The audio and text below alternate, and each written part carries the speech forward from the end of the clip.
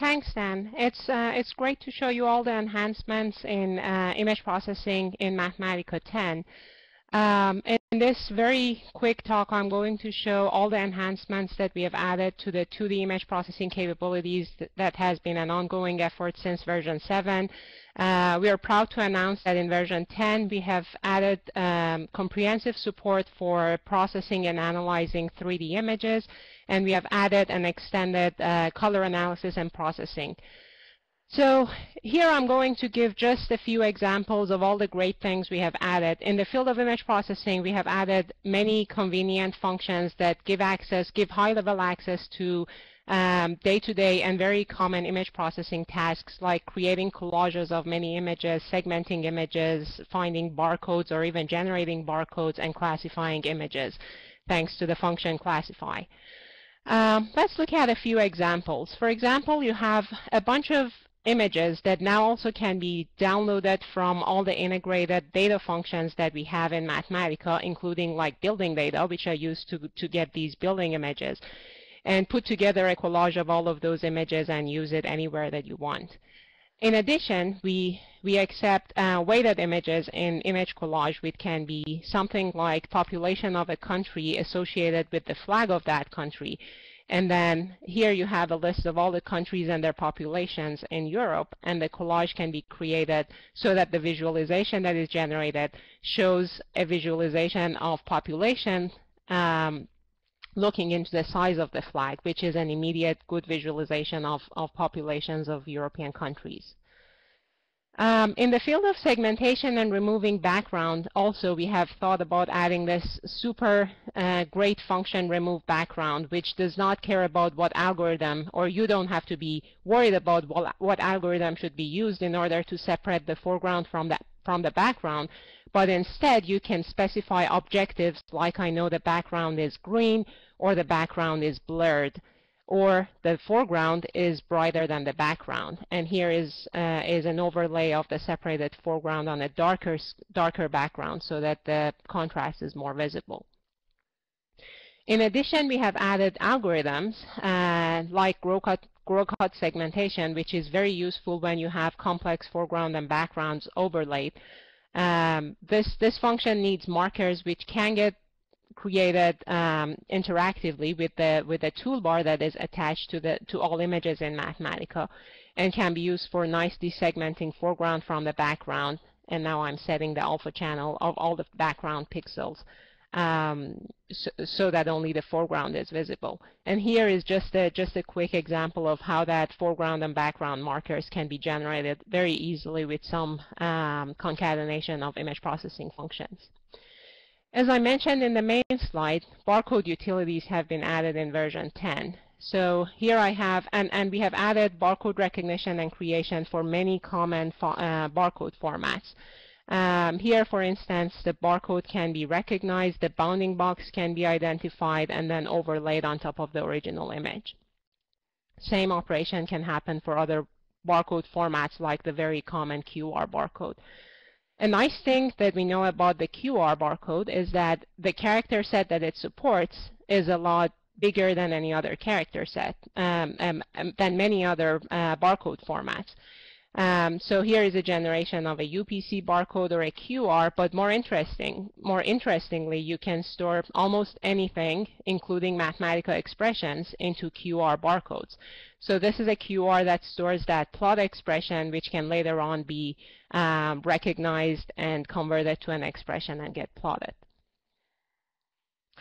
So as Chris mentioned, classify is a very nice and high-level function in Mathematica. Here I'm showing an example of doing a gender classification. We have a data set of images and associated gender, male and female, to all of those images. We need to do a little bit of pre-processing in order to be able to classify the gender. So in this case, we are extracting the face, converting to grayscale, and adjusting the histogram. And we can do that for all the images in the database. So once we have the pre-processed data set of such a form, we can easily just pass that training set to classify and get a classifier function back. Now this can run on any image, so we are doing some of that pre-processing, find faces, convert to grayscale, and so forth, and now we have an association between the images and the gender of the person that is shown in that image. So this is just a glimpse of all of the new and enhanced image processing capabilities. As I said, 3D images and volumes are now completely supported by Mathematica. Almost all of the functions now support 3D images. This includes many more segmentation techniques compared to version 9, geometric transformation, feature detections, and so forth. One of the major additions to our image 3D support is this toolbar, similarly to the 2D image toolbar that we have attached to images in Mathematica. This can be used for changing the transfer function of any image that would be mainly used for visualization. We have a good number of presets, and these can also be manually changed with these locators and so forth. In order to see inside of a volume, we have controls along different directions or custom directions that can be set in order to show the inside of the volume. Viewpoints can be set, and a set of good number of information about the image can be shown in that information tab. Next thing up, important thing to show is geometric transformations. So we have this volume, and we want to transform it in order to align it with another volume or anything, morph it. So this is a simple perspective transformation or a more complex arbitrary sine wave added to the z positions to give such an effect.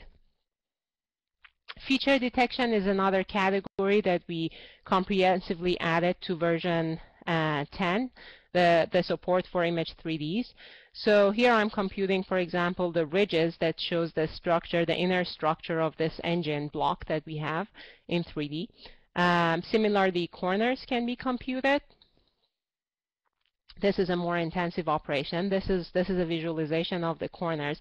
And in fact, for a better computation, for a better visualization, we can combine the ridges and corners and color the corners based on their strength and get a very nice representation of what's going on inside this block. Segmentations, as I said, have been enhanced, and more importantly, segment analysis, component measurements, and select components are enhanced to work with 3D images. So here we have smoothing and clustering of images based on their pixel intensities. We can pick the segment which has the highest intensity in their voxel values. Do some little erosion, since those high intensity pixels also have, for example, fat tissues in addition to the bone, and the objective here is to segment the bone actually. So this is a core of the bone. We dilate that and get the perimeter of that. So this is sort of an exterior marker as outside of the bone. Grow cut components, which was the new function I mentioned earlier, can be used with 3D images to segment the bone image using those two markers. This is also a bit more computationally complex, but that's the result, and this is the multiplication with the original image.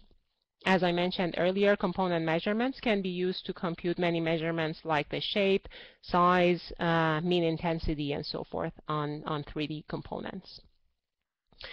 And last section that I'm going to talk about is color enhancements. 4 new color directives, LA, BLUV, LCH, and XYZ, have been added to Mathematica 10. They can be used anywhere that a color can be passed as an argument. That includes plots and visualizations, graphics, and all the image processing capabilities. These new color directives can be used for doing a more perceptual representation of the color. For example, blending is known to be more linear, more perceptually linear in the LAB color space, and that's what you see in this plot compared to the RGB blend of the colors from red to blue.